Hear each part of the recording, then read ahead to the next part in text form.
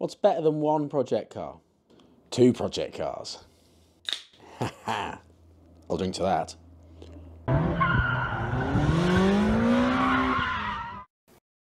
Welcome to Making for Motorsport, where we make more, spend less and try to go faster. If you've been keeping up with the channel, you'll know we've got a project car, Project Rally 36, which I'm slowly turning into a Clubman Rally car. And yeah, okay, that's one project, but you know, plenty of people have got loads more projects. I mean, Super Fast Matt's got about 36, I think. So I want more, I'm a bit jealous. So we're gonna take this, my Autotest Mini, that currently works,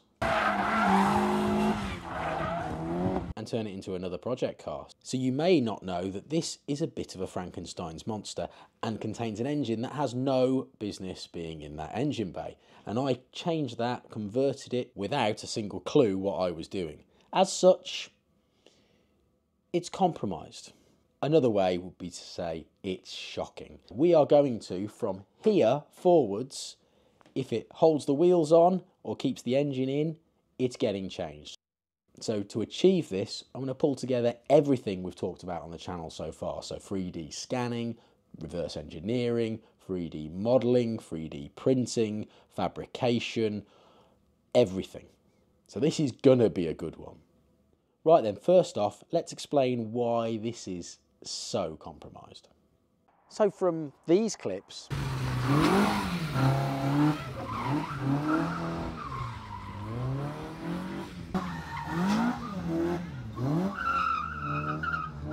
looks like the car goes pretty well.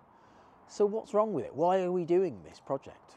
Well, there's a few things that aren't quite right. The springs are still rubber donuts made for the A-series engine, so they're the wrong spring rate, and to get a good low ride height, the big wheels, the top arm angle is wrong, so it pushes the donut across rather than compressing it. The roll centre is completely wrong, far too low, so I get lots of body roll. To get enough Ackerman to spin the cone, I have to have massive toe out. With the wheel spacers, the scrub radius is huge, which gives lots of torque steer. The brakes are weak and don't have any assistance, so aren't strong enough to lock the front wheel, so I smash up reverse gear when I change. So that's a long list. And that is just the suspension and the brakes. There's more. Then there's the subframe itself. It's weak. It's far too weak. In fact, if I hit the brakes too hard, then the top arm on the suspension flops around like Ron Jeremy running for a bus. And second, just look at it. It's horrible. Looks like random bits have been added after the event by a blind toddler learning to weld. Badly. And that's because that's pretty much what happened. I designed this. No, not designed. I did not design this. I just made it. And I made it far too lightweight and far too weak. So I've had to add lots of triangulations, which have made it quite heavy. And it's still not strong. In fact, to help you visualize the problem, I've made a scale model. Next problem is the drive shafts. As it stands, they're not straight because I couldn't get the engine far enough back. So they come into the CV joints at an angle. So there's a limit to the amount of steering lock I can put on before the CV joints instantly turn into grenades. Right. 1, 2, 5. Lisa, 3. Not good. And speaking of the CV joints, they're made for about 60 horsepower and skinny 60s rubber. Not meant for 100 horsepower and modern wide tyres like we've got here. And finally, on the drive shafts, you may have seen this video where I showed you how I make my own, where I weld a bit of Vauxhall shaft to a bit of Mini shaft. Well, even my welding, it turns out, is stronger than a Mini drive shaft. These are the primary cause of me not finishing events. Got to be changed. So let's just take a moment to understand what we're asking of this little Mini and why these things are such problems. So the sport I do is called Autotesting, and it's a bit of a strange sport. You have to follow a preset path around many cones with lines drawn between them, and some lines you've got to drive over forwards, some lines you drive over backwards, sometimes you just put the rear wheels over them, sometimes you just put the front wheels over them, and sometimes you do a crazy combination of all.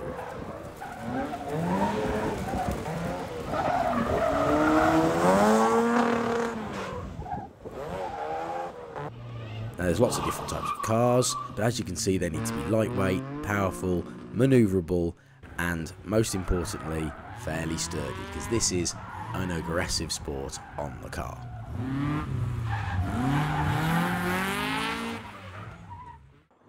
So what's this project actually going to be about? Well, we've just gone through all the problems and why it's currently wrong.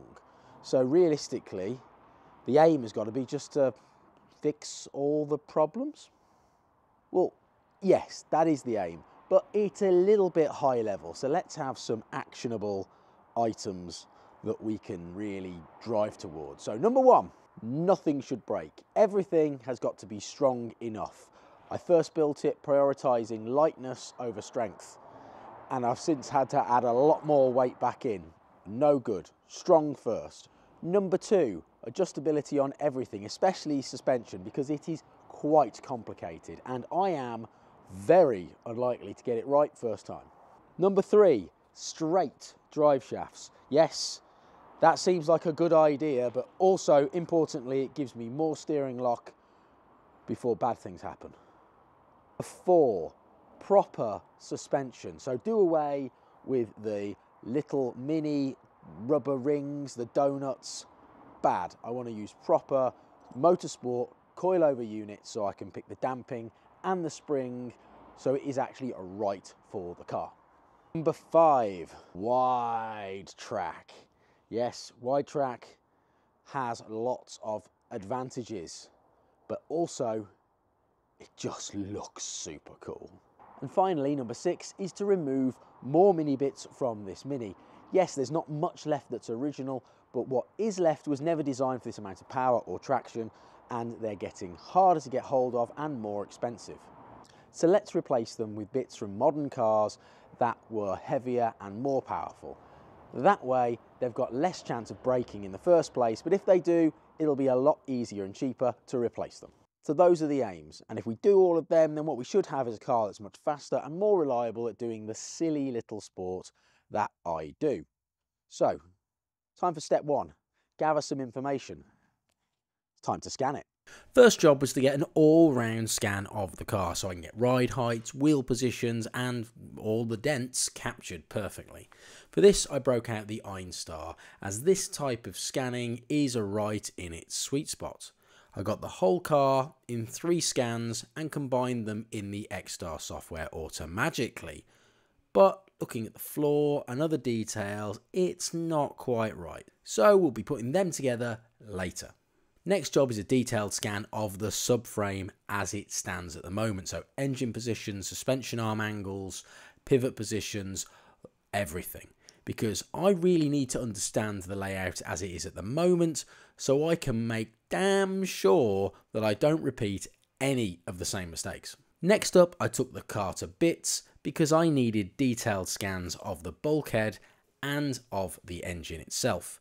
These will be my main building blocks for the designing that's to come, so I need the cleanest scans possible so I can pull as many dimensions and do as much designing off the 3D scans as I possibly can. So if you're sitting there thinking, why bother 3D scanning, just build it in real life? Well, after I took these scans, I was able to put the car back together and carry on doing events all through last year, whilst I did nothing on this for about 8 months. So I've now made it so I can digitally procrastinate whilst I'm actually having some fun driving the car in real life. That works for me. Now we've got the scans, we need to organise them and put them all together, so I'm going to do all of that in Mesh Mixer. First job is to assemble the car from the first 4 scans, and all I'm using here is the transform tool. It's fairly simple, but it does take a little time to get it just right. Once we have them all aligned, we can use the combine function to make them into one single mesh. And we do a little bit of tidying up of the messy bits and we're good. But I want to be able to remove the bonnet and the front clamshell from the full model. So I highlight each of these in turn, use the separate command to make them individual meshes. So now we can take the bonnet off and the front off and we can start putting some detail into the model. So I import the scan of the bulkhead and position that correctly against the body shell. Next job is to import the detail scan I've made of the engine and suspension, so we've got some detail under the bonnet.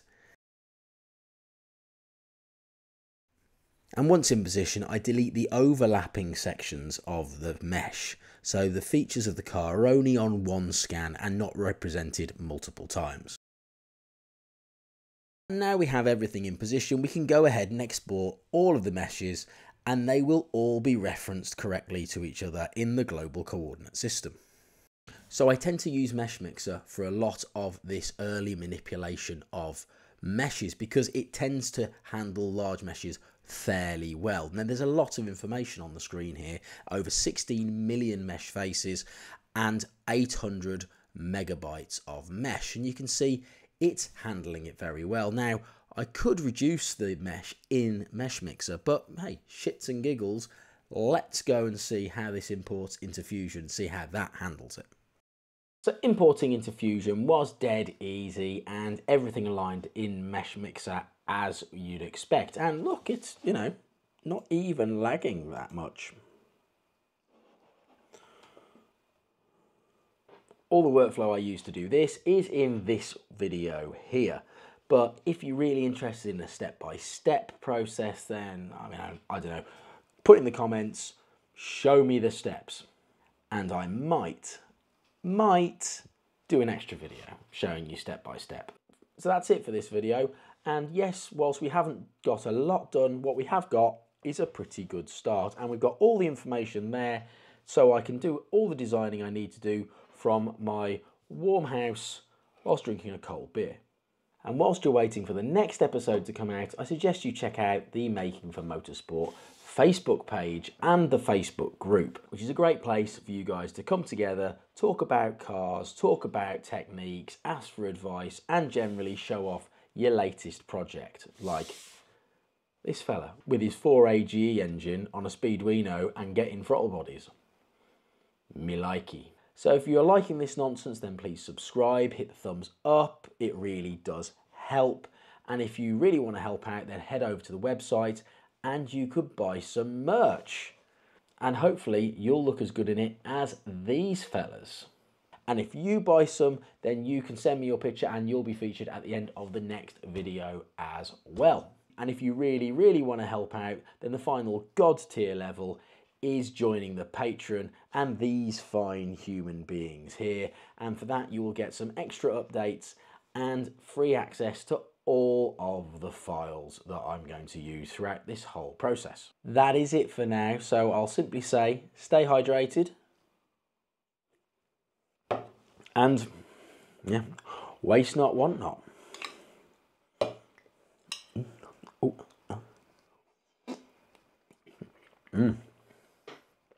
That's good subframe. Yummy.